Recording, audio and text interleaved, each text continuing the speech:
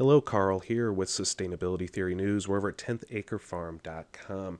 It's run by a woman named Amy out of the suburbs of Cincinnati, Ohio, and she has created a small permaculture paradise.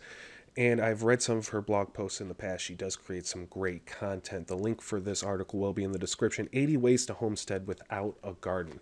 There are a couple of tips for gardening and producing your own food, but mainly it's about utilizing local food, making your own soaps, making your own foraged products, maybe getting foraged foods or syrups or saps to make syrups. So without further ado, we'll get to it. So trying to save time and money, meal planning, eating well on a budget, the art of cooking from scratch.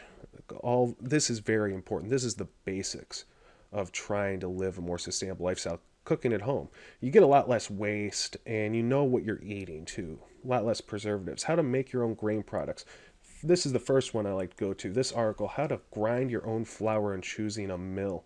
There's a podcast here, but there's also some helpful links. We'll go to the mill they have on Amazon.com. It's expensive, but it says it can make nut butters too, and it's got a lot of good reviews. 158 with a 4.4. That seems pretty good. I always check the one-star reviews myself, but I'll still buy something if it has a bad one-star review or two, no problem. All right, so this one, they're talking about organic popcorn as microgreens for healthy snacking or salad. They say it has a subtle taste of sweet corn, a little bit sweet. Not too much, though, I imagine, as a microgreen. I've never heard of sprouting microgreen popcorn, but hey, makes sense as long as it's organic. So that's from here, too. And all sorts of great stuff. Canning food, so you can get a lot of food wholesale from farmers markets, maybe at the end of the day or the end of the season, and just can it to last a long time, as well as freezing, how to preserve tomatoes in small batches. So there's a lot of great links in this article.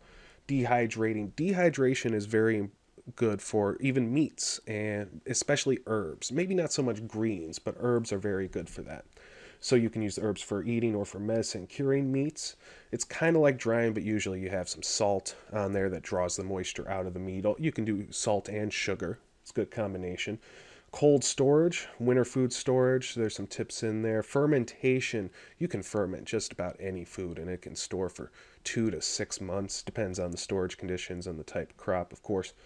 Making your own linen bread bags so you don't get moldy bread. Making your own infused vinegar. I haven't thought about berry infusing vinegar before. Might taste pretty good.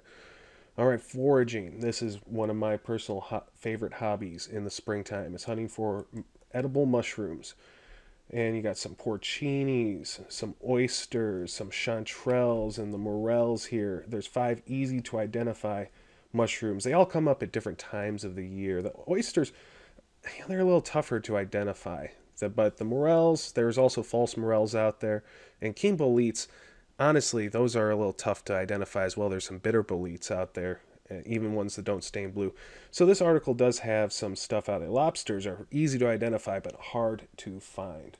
All right, now there's another article here, how to tap black walnut trees for syrup. I never thought about this before. I did some other research. Some people call it liquid gold. It is just, seems pretty good. I got some access to some walnut trees. I'm going to try to do it myself. It's about that time of year. Tapping season starts for most trees as the sap runs, right as the days are warmer, but the nights are still right below freezing to get the sweetest syrup.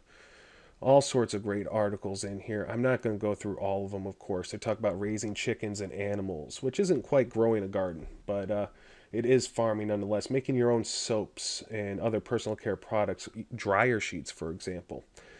And there's all sorts of lost skills here. The last one I'm going to go through is 23 backyard business ideas.